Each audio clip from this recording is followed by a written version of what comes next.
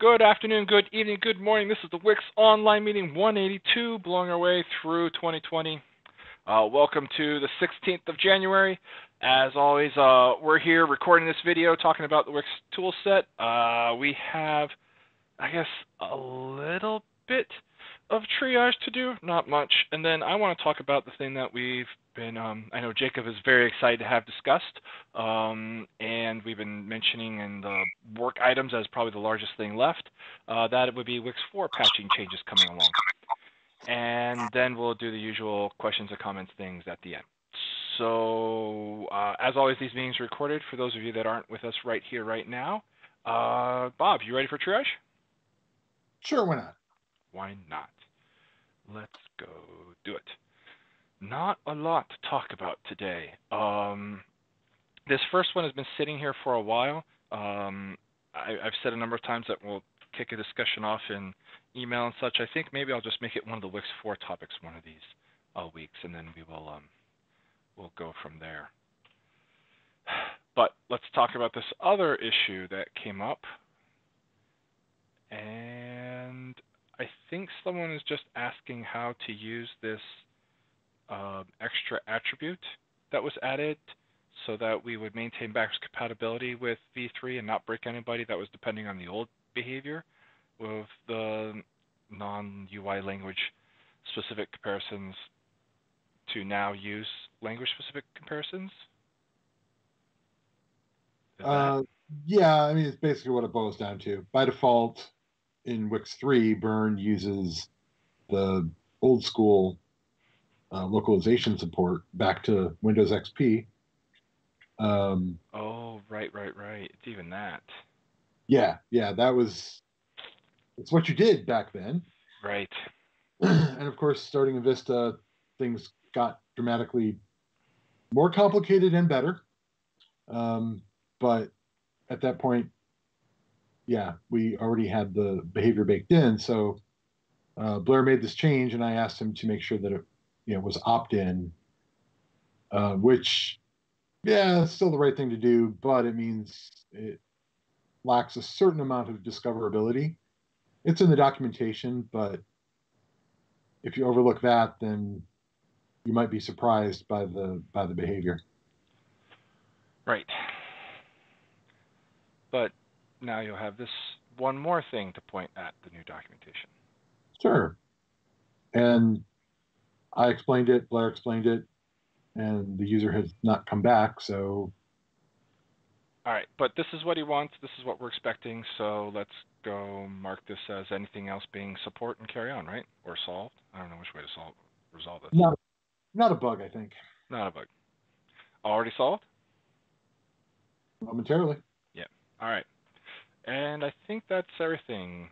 We'll come back and talk to about the extension should version their IDs on another day, maybe next week, or maybe next show, or maybe the one after that. I don't know what we'll do. It'd be So good. what about, can we do 6108? 6108 issues 6108. I think that works, right? Support closed. Oh, it's marked closed. Yeah, you wanted to talk about, you're trying to get this, I saw this, the SWIP written. Yeah, I didn't know what to do with this bug since I just tied it to that one, but maybe I should have created my own, or I don't know. The question is, why is it closed? He closed it because he didn't provide any real information. Oh. We should create a new one then. Or, yeah, that, or you have to take over and provide all this for him and all that kind of stuff. And, yeah, so I would, I'd probably create a new one. Yeah? Okay. Sure. All right. Cool. So, is that the question, or do you want to talk about actually the SWIP? We can talk about it if you want. I wasn't sure whether you just want to do email or not. I think it's cool to bring out the ability to do .NET Core. People are going to want to be able to do this more and more, especially now that .NET Core has the ability to do UI, which back before very recently it did not. I think it's interesting that it takes 60 megs.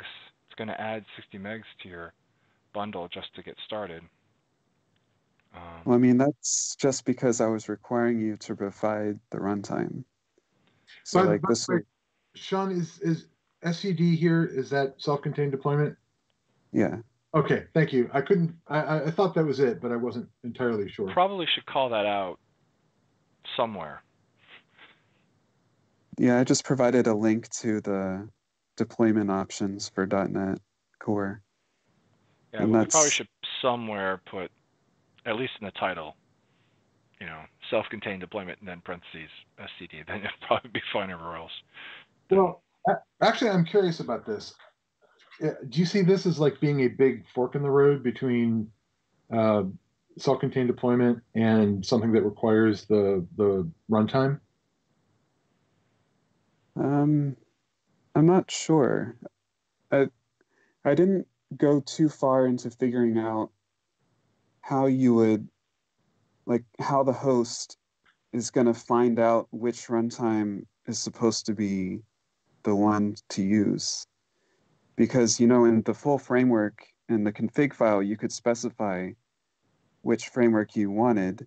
And then we relied on the .NET full framework APIs to use that config file, look at what's installed on the machine, and it'll figure out which one to use. Yeah.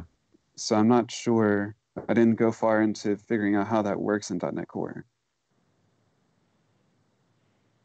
So I don't know if they have some kind of fallback mechanism where if it's not installed on a machine, then they'll try to look in the folder and see if something's there, or whether we'll have to do that logic of, Mm.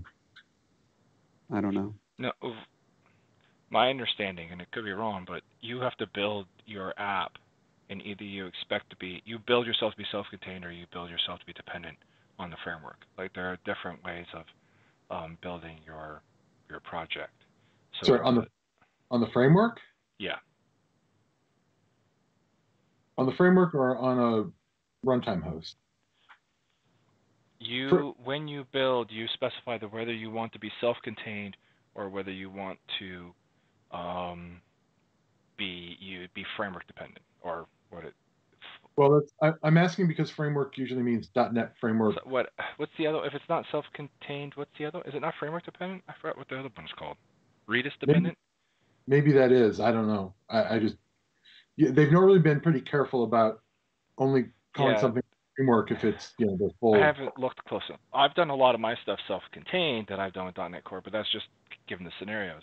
I think there is a place here to be framework dependent, because presumably if you have a .NET Core app, a BA, then you may have a .NET Core app, and so installing the .NET Core runtime has value for both of those, and then you're not packing all of the extra bits both times, both in your BA and then also with your app.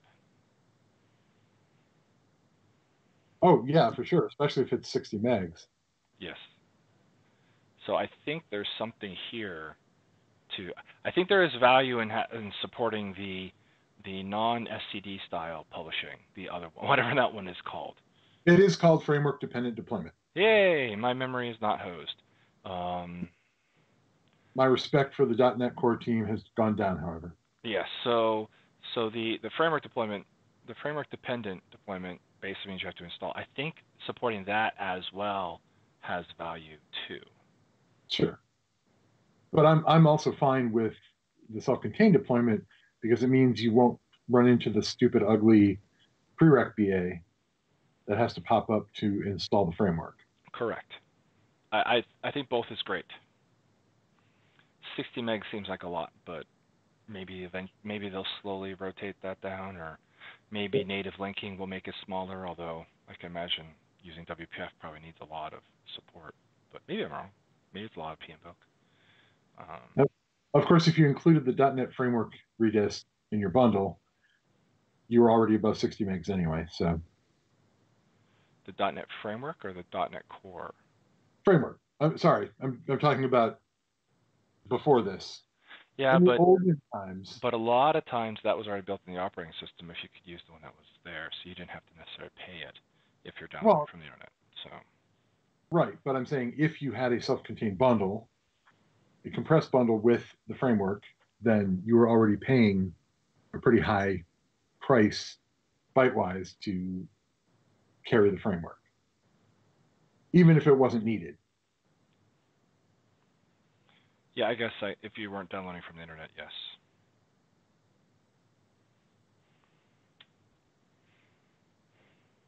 So, Sean, this is cool. If you want to keep hacking on it to get to a place to make it handle framework, that would be great. Also, you mentioned in here something about the app config files and things like that. I think we should just change this around to be whatever makes the most sense for for this code.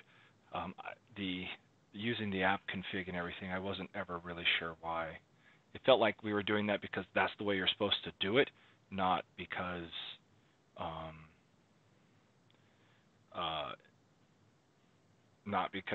that was what was best or easiest even. So using Bootstrap application data or even putting it in the manifest, in the BA manifest, no, probably the Bootstrap application data would be fine by me, if that makes life easier. Yeah, I mean, I think we used the config file before because that's where you needed to put in which .NET you required. Oh, right. You had to feed that to the .NET framework for it to all get hooked up. So we needed that app config anyway, Yeah. so that's probably why we put it in there as well. Yeah. Right. Right. All right. Cool. So minor things.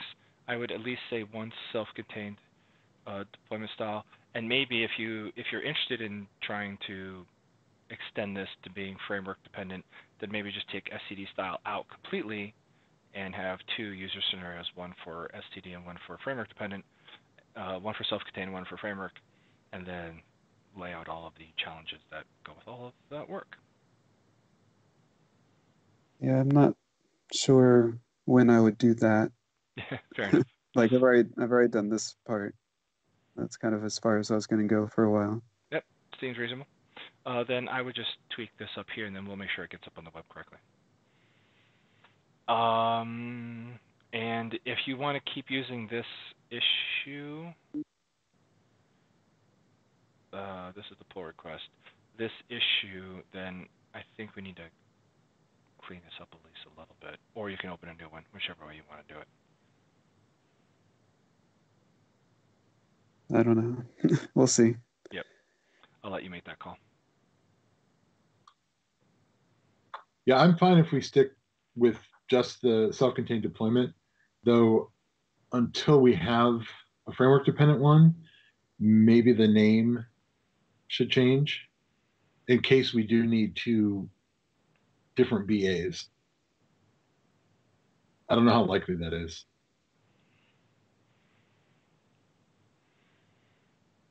Okay. Yeah, all right. Although we could also, mumble. We could also add one if it becomes necessary for a framework dependent deployment and call it, I don't know, FDD.NET Core Bootstrapper Application Host. Or you might as well, the name's already long enough. Spell out everything. It is long. It is long. .NET as the beginning of a name is not great, given that dot is not usually a valid identifier in the beginning of the world. So That's why I like it spelled out as DOT. DOT, NET? Yeah, I know. It never looks as good, but yep. Yep. All right, cool. Continuing on, let's talk about other WiX 4 stuff. That was a surprising WiX 4 stuff. All right, so what's going on in patching in WiX 4? So I put on here a real quick sketch of what the steps that you go through to create a patch in V3. You compile a patch WXS file that has the patch metadata that describes what you want in your patch. You call light on it to create this thing called a WiX MSP, which is not the patch. It's just the information that will be used to create the patch. You then use torch to create a transform between your baseline and then your updated MSIs, in this case WiX PDBs, to get a transform file. A WiX MST is a XML version of that that's just faster for us to operate on. So then you take that original patch information, you take that diff, and you use Pyro to compile that WiX MSP and the diff, and you get an output of an MSP. And in the middle of all of this, you have to have this identifier that matches this WiX MST to something that you put in your patch WXS. So there's a lot of mixing and matching between what's in your XML and the command line arguments across these 4 different tools. So looking at making that not as complicated in V4, now that we have a fresh look at the whole thing, I have working in the change right now where in the patch baseline element, which is the place where you put this ID today, for those of you that are familiar with patching, the patch baseline element, now you reference the 2 MSIs or WiX PDBs that you want to transform. So you have your baseline and your updated inside your patch information. So then once you do that, then you do a build, just like you would build anything else. You build your patch WXS, which is your source code for your patch, and you say you want the output as the MSP. And behind the scenes, it does essentially all the work that those other things did, but it does it without writing them to disk necessarily, and without all of the extra steps along the way to give you the same output. So it's a lot simpler. There's a lot of things I like about this. 1, it's a lot simpler. 2, we should be able to put it patching into the MS build targets. That's been missing for a long time because calling candle, light, and then torch and pyro was not something that the targets handled really well. Now, given that it's just a source code input and an output, building patches through MS build should be straightforward, very straightforward. And it's also a lot easier, just in general, to build a patch. You say, I want this, point at the 2 files you want patched, and boom, you get an MSP. I am probably about 20% complete on the work after 3 or 4 days of work so far in it, but a lot of that was getting myself acclimated to patching again, which has been a long time. Things are going well. I have a dream that they are going to, everything's going to continue to go very smoothly and I'll be done quickly. You never know how reality will go.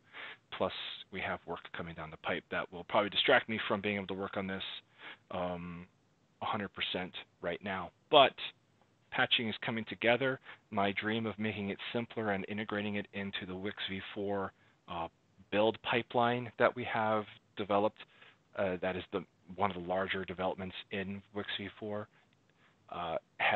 looks like it's coming to fruition cleanly, and I find that all very, very exciting. Sean, Bob, anything you want to ask? Jacob? I know Jacob's been excited about getting patching just solved so we can move forward on all the things to make burn handle it and unlock all the burn unit tests if we can try to bring a lot of those back. But anything else that I'm forgetting here?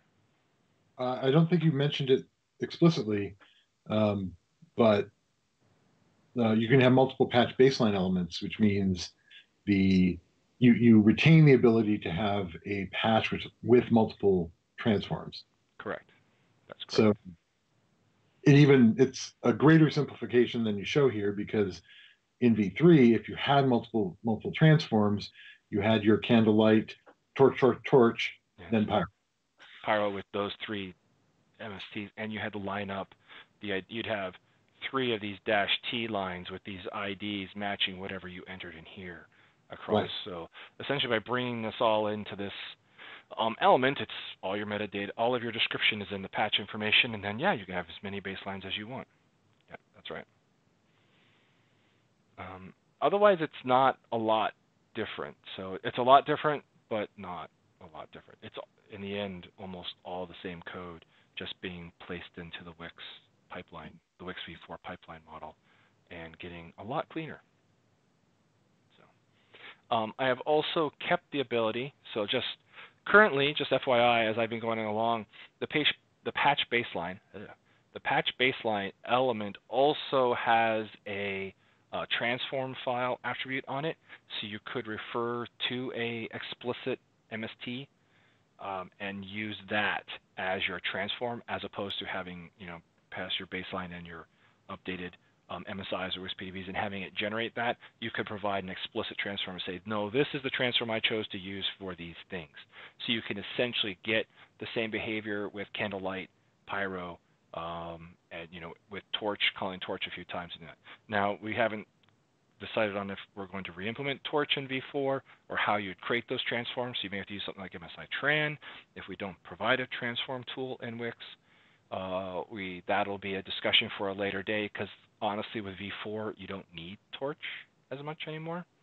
So, but we'll talk about that more at a later date when we talk about what are we going to do about language transforms and things like that, where you could use something like Torch again. But yeah, so you're not losing any scenarios. With patch baseline, you can literally just pass in a WiX PDB or an MSI, and yes, the right magic happens. The MSI gets unbound and all that. Yes. So we can get rid of that feature of melt. That feature of melt. Yeah, I'm not sure. I don't know that I brought all the functionality of melt in with all the admin image manipulation that it does. Okay.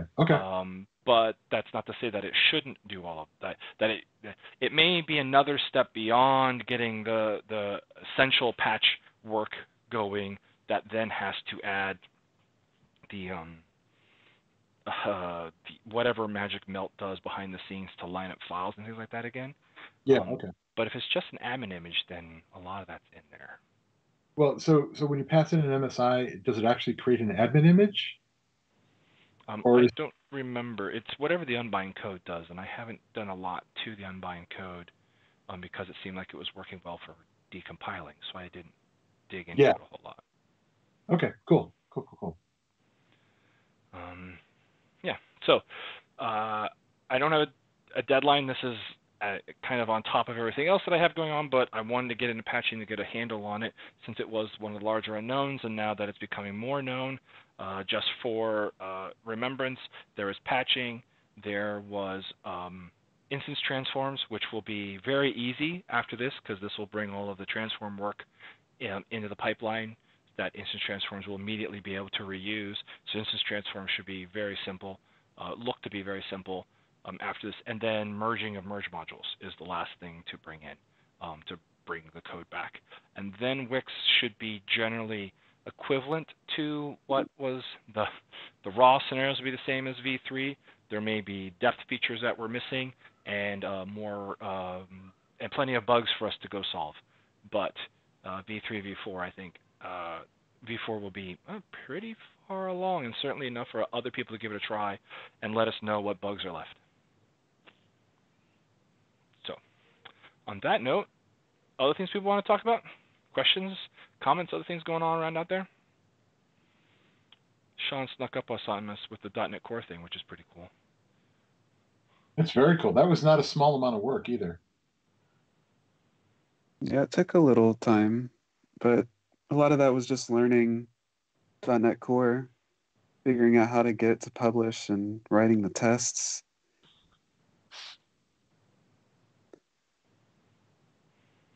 Cool. Yeah.